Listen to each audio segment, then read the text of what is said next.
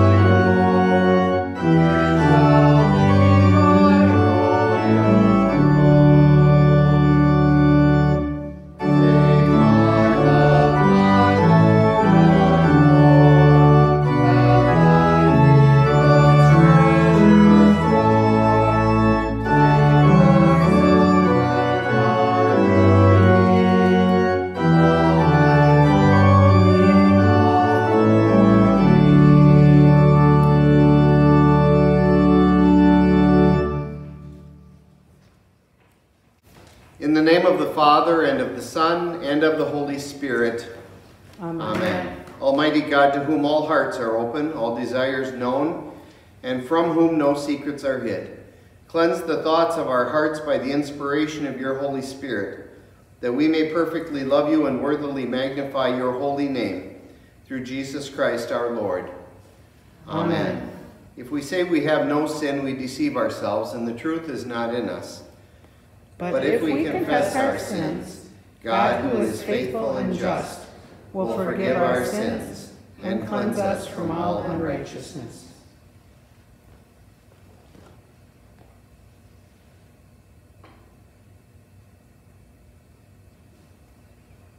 Most merciful God, we confess that we are in bondage to sin and cannot free ourselves. We have sinned against you in thought, word, and deed, by what we have done and by what we have left undone. We have not loved you with our whole heart. We have not loved our neighbors as ourselves. For the sake of your Son, Jesus Christ, have mercy on us. Forgive us, renew us, and lead us, so that we may delight in your will and walk in your ways, to the glory of your holy name. Amen.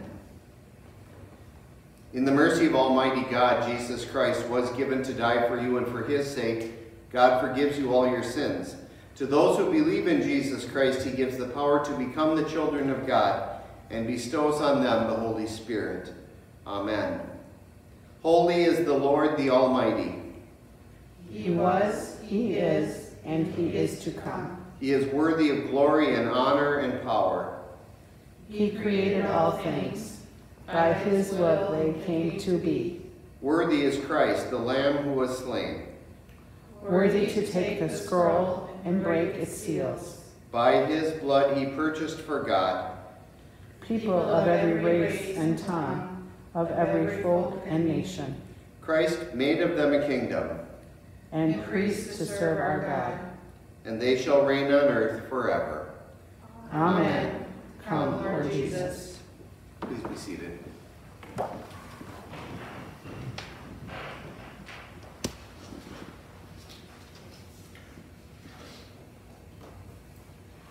Our Old Testament reading is from Psalm 31, verses 14 through 18.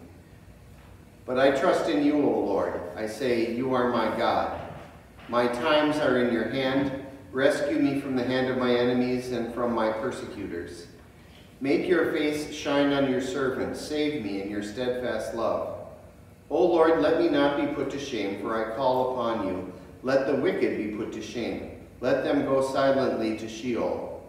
Let the lying lips be mute, which speak insolently against the righteous in pride and contempt. This is the word of the Lord. Thanks be to God. Our epistle lesson from Paul's letter to the Ephesians, chapter 5. Look carefully then how you walk, not as unwise, but as wise, making the best use of the time, because the days are evil.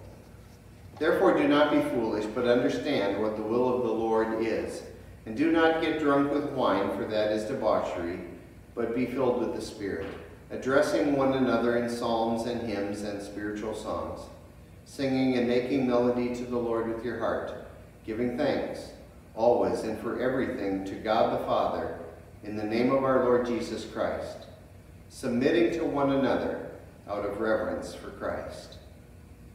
This is the word of the Lord. Thanks be to God.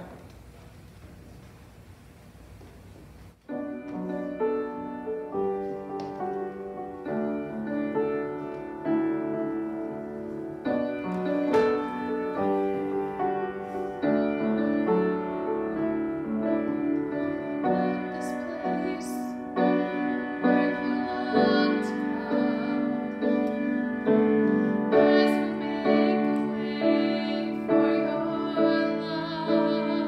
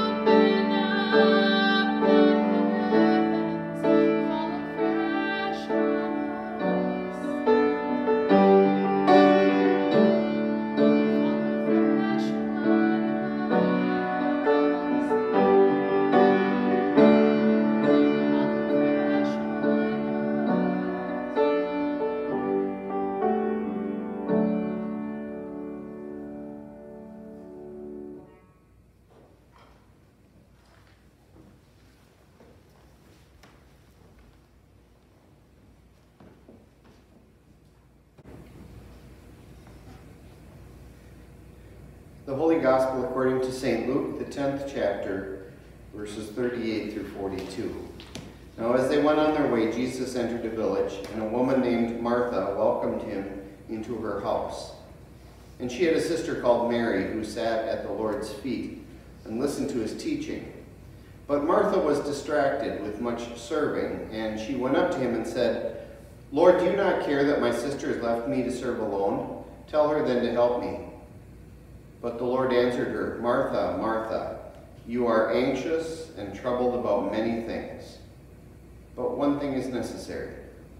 Mary has chosen the good portion, which will not be taken away from her." This is the word of the Lord.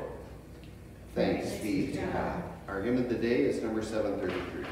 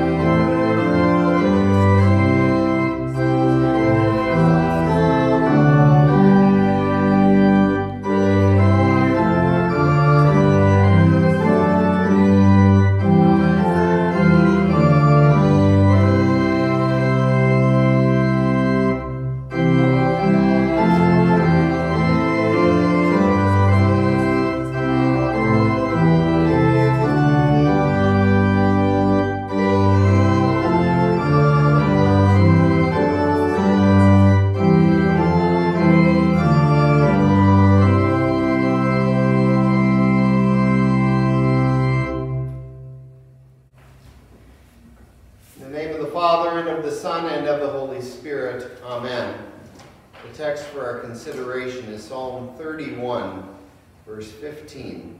My times are in your hands.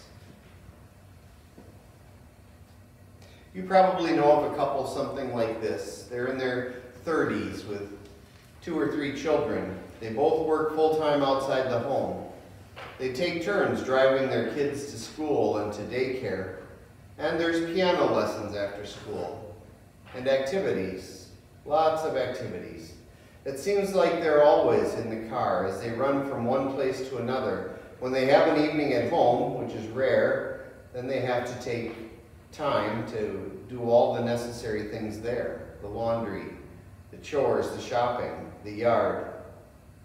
Both parents wish they could spend more time with their children, but even if they do have some time for themselves, when they come home in the evening, they're too tired to enjoy it. They help out a little at their church, but they'd like to do more. But they find it difficult to find time. Maybe you don't know a couple like that. Maybe that's you. Face it, there are a lot of things that compete for our time. In our lifetimes, we will spend an average of a few months sitting at traffic lights waiting for them to change. I'm not sure who came up with that statistic, but It looked legitimate to me. We will spend an equivalent of a few months of our lives opening junk mail. We'll spend months at meetings and months waiting in lines over the course of our life. Why is it that the busier we are, the more important we think we are to other people? Somehow we've deceived ourselves into believing that we need to be so busy that if we're unavailable, it's a sign of our success, of our importance. Of all the gifts that God has given to us, time is one of the most valuable ones that we have. We each have a gift of time, a trust from Him, an investment from Him, to serve Him, and to use that in loving Him and serving others. God created the gift of time. In Genesis 1:5, we read, "And there was evening and there was morning, the first day." God was creating time. And He still rules over time. He's given us 24 hours a day, 7 days a week. Every hour that He gives to us is to be used to honor Him with our lives by the way we use the gift of our time. When we recognize the value of time, we use it to serve our Lord and each other, and therefore, we use it to live our life at its best. Choosing how to use time is not always easy, because there are so many things out there staring us in our faces. There are so many options, so many possibilities. A certain percent of that goes toward taking care of things and activities. A percent goes toward taking care of people and relationships. Unfortunately, it's easy to spend all of our time on activities and things rather than on people. God gives us the freedom to choose how we spend our time. We can waste it, we can misuse it, we can abuse it, or we can use it to accomplish God's purpose in our lives. Every single day is a gift. That's why we call it the present. When someone gives you a present, it's yours to enjoy and to appreciate and to use. St. Paul writes in Ephesians 5:15, "Be very careful then how you live, not as unwise, but as wise, making the most of every opportunity, because the days are evil." Since time is a gift, we want to use it to make a difference in the lives of others, to make this world a better place to live. We want to use our time to give to God, to give to our neighbors, to our families, to our friends, and ourselves. The psalmist said as long as he had life and breath, he would use his time to praise the Lord. The writer of Ecclesiastes reminds us, there's a time for everything, and a season for every activity under heaven, a time to be born and a time to die, a time to plant and a time to uproot, a time to kill and a time to heal, a time to tear down and a time to build, a time to weep and a time to laugh, a time to mourn and a time to dance, a time to scatter stones and a time to gather them, a time to be silent and a time to speak. We all receive the same amount of time. We have much to do. We have the responsibility to budget our time wisely. It's kind of like giving an allowance to your children. If they see something they'd like to buy, and it costs more than what their allowance is, then they have to do something to figure out how they're going to get that item. That's what budgeting is. They budget their money in the same way we budget our time to accomplish the most good. If I spend all my time on the internet, on Facebook, on my cell phone, then I have no time for my family or friends or for getting things done that really need to be done. Make a list of the most important people in your life. Make a list of the most important things that you need to get done, things that have to be taken care of, people who need your attention, your love, your care. Then list the optional things, the things that aren't quite as important, things that you would like to do. One of the secrets is to choose the priorities and set the goals that you want, such as your worship life, your spiritual life, your family life, your work life, your recreational life. If we don't have any direction as to where we're going, then we are like a ship without a rudder, not going any particular direction. We lose lots of time that way. We waste a lot of time. We'll be disorganized. Do you ever wonder where all that time goes? Have you ever noticed how easy it is to waste time? I can find all kinds of reasons to waste time for not doing the things I really should be doing. I can be so easily sidetracked by insignificant little things. I can always find a reason for putting off the phone call for another time.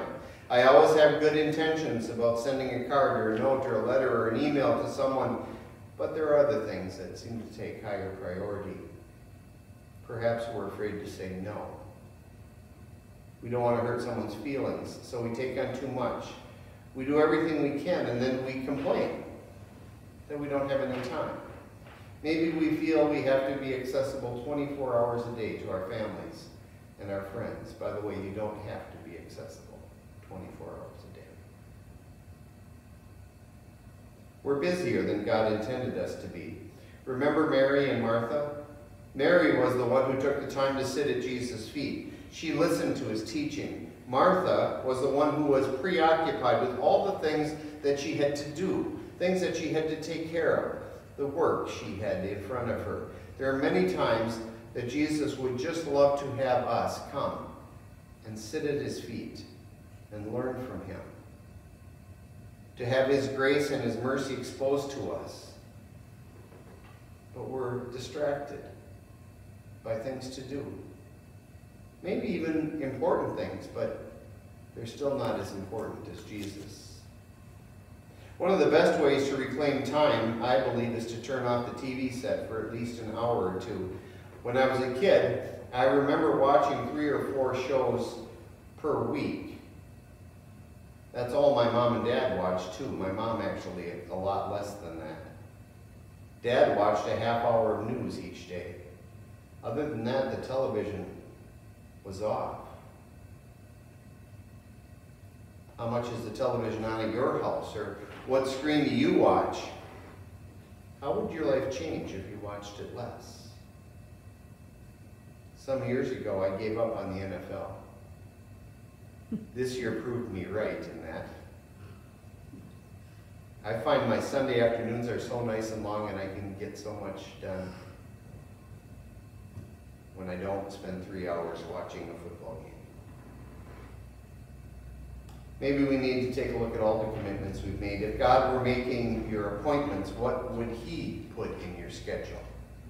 Would he schedule you going from morning to night nonstop? Would he include some free time in there? Would he take out your schedule and make it his? What are some things he might add to your schedule? Jesus knows that because of our sin, we have trouble establishing priorities. Yes, we know that we should have priorities and what they should be, but somehow it doesn't seem to happen that way. In fact, we can't make it happen that way. That's exactly why God sent Jesus. If we confess our sins, he is faithful and just and will forgive us our sins and cleanse us from all unrighteousness. Having received his forgiveness, we have the power to set our priorities straight. Every new day is a gift from God, and when we fail to use our gift, we repent of our failures, and we are covered with the blood of Christ and his forgiveness, and we forgive ourselves as he has forgiven us.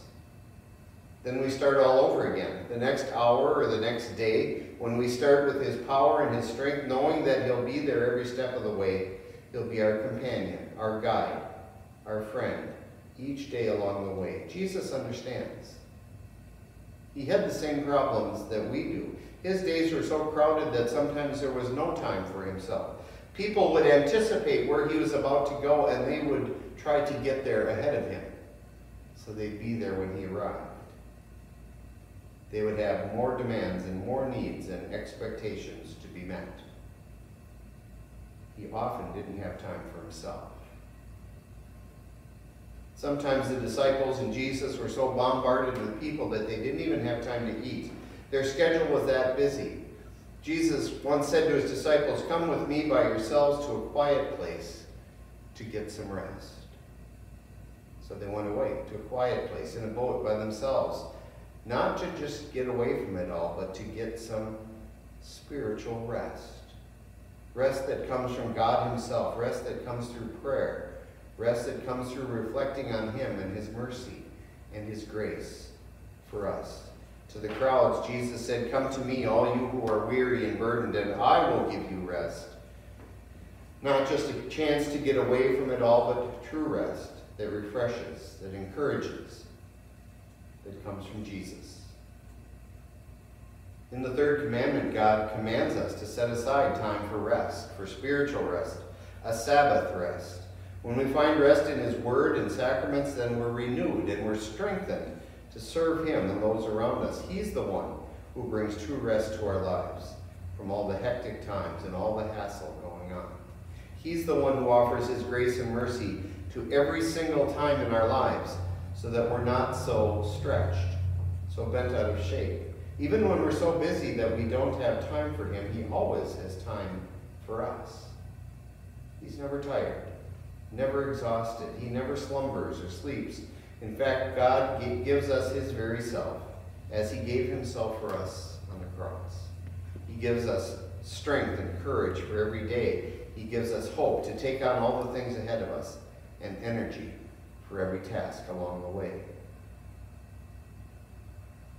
Some of us are old enough to remember when Sunday literally was a day of rest. People only did work that was absolutely necessary. Businesses were closed.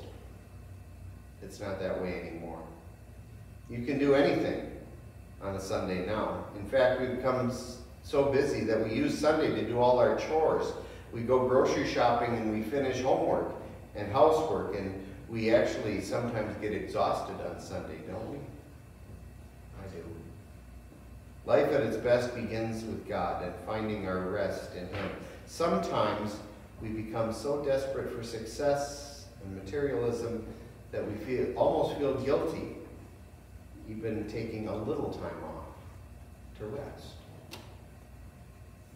We've forgotten about God's design for the Sabbath day. He gives us permission.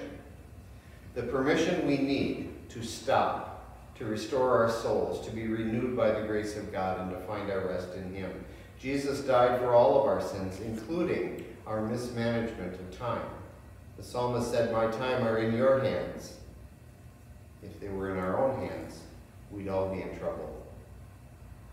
But fortunately, our times are in God's hands. Sometimes we go through difficult times, but we can say along with St. Paul, "I'm convinced that neither death nor life, neither angels nor demons, neither the present nor the future, nor any powers, neither height nor depth, nor anything else in all creation will be able to separate us from the love of God that is in Christ Jesus our Lord." Knowing that our Savior is always there for us, that he loves us, that he cares for us, that he guides us, enables us to say that we trust in him, that we can say, "Yes, Lord, my times are in your hands." Amen.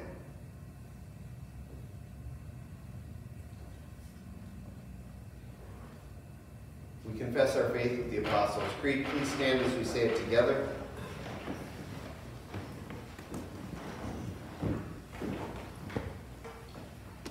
I believe in God the Father Almighty, maker of heaven and earth, and in Jesus Christ, his only Son, our Lord, who was conceived by the Holy Spirit, born of the Virgin Mary, suffered under Pontius Pilate, was crucified, died, and was buried.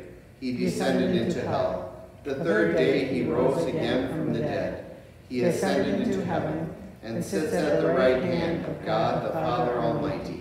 From thence he will come to judge the living and the dead.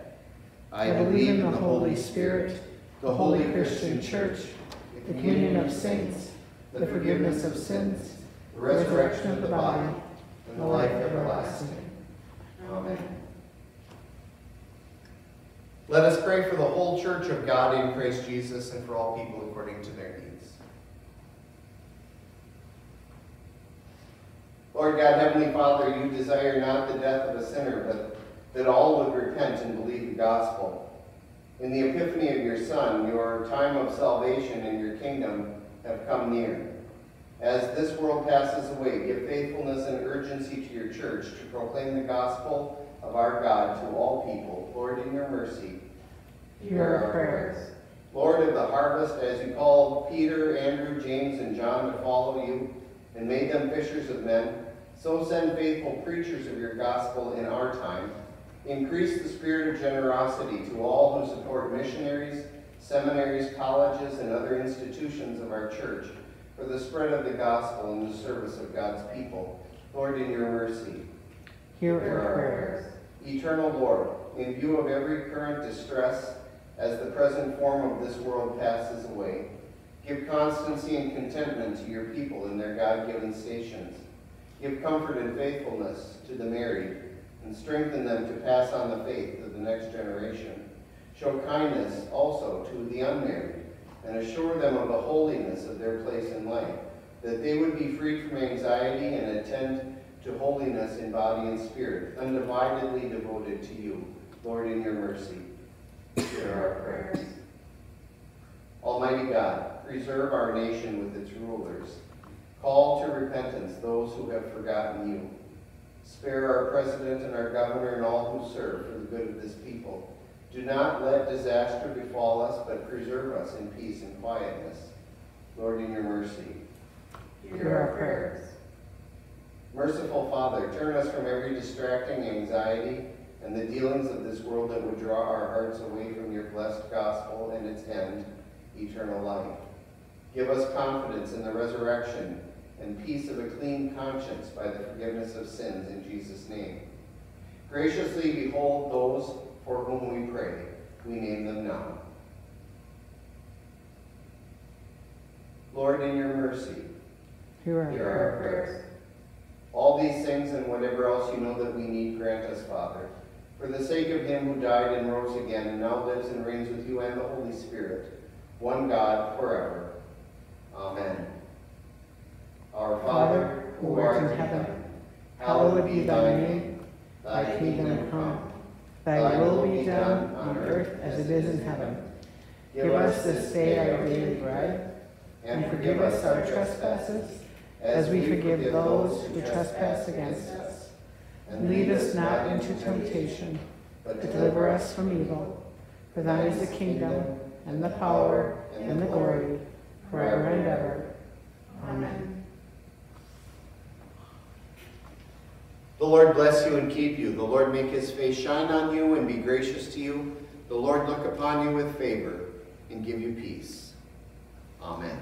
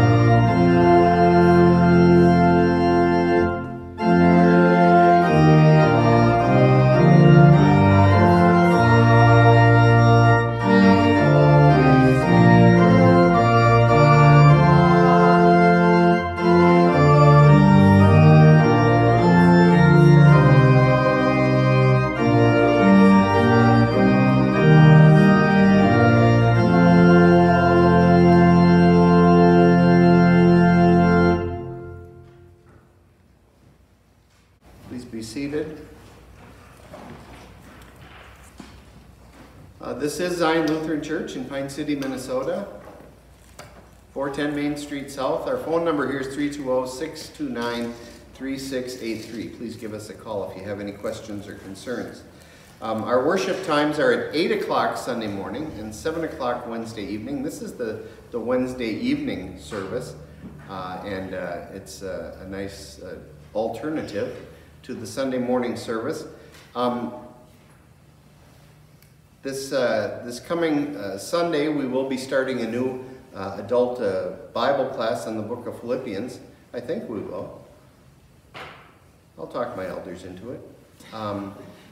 Also, we're having a midweek study which starts tomorrow night. And that's going to be on the end times, which is a topic that we started looking at in our Advent series back a month ago or so. And we're going to look at it in a lot more depth with 4 Bible study sessions over the next 4 Thursdays here at Zion at 7 o'clock in the evening.